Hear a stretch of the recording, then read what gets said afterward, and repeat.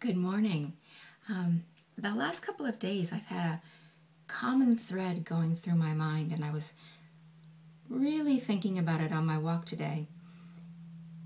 I had re-listened to one of the Dalai Lama lectures that was held at the University of Western Connecticut State College, mouthful, that I went to. And every time I re-listen to the lecture, I hear something different. And something I heard really struck a chord with me. He was saying that, ostensibly, I'm going to paraphrase. To paraphrase His Holiness is kind of a crazy thought, but that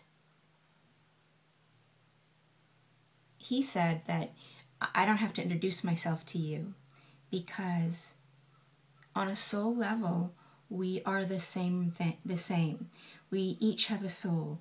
We each want good things from our lives and happiness, and we each want to prosper, and we both want to do well. That on a very soulful level, we're the same creature. So he doesn't need to say, "Hi, I'm His Holiness the Dalai Lama." Or I wouldn't need to say, "Hi, I'm Sarah Hamilton, the life coach," because the moment that I do that, I distance myself from you. I create a schism between us, a difference between us. Now, I know that we as humans declare who and what we are to claim ourselves by saying, I was a working actor for 17 years, and I'm a life coach, and I'm an author. It creates a distance. And as opposed to creating a distance, we want to come closer.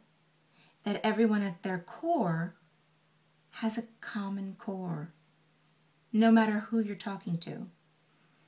And even down to a blog post that I did yesterday, it was about Ubuntu, which is an African phrase that means I need you in order to be me, and you need me in order to be you, which I think is very, it's a common thread between the two.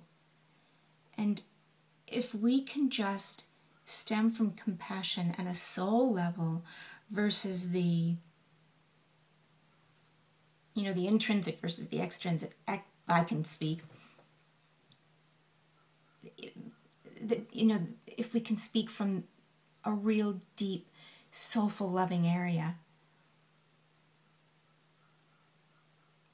our existence would be more loving and deep and sharing versus finding the difference and hence the distance between each other. So I give you this opportunity to go out and share this with people and see how it goes when you're talking with them from that deep, loving, soulful place. Talk with you soon. Bye.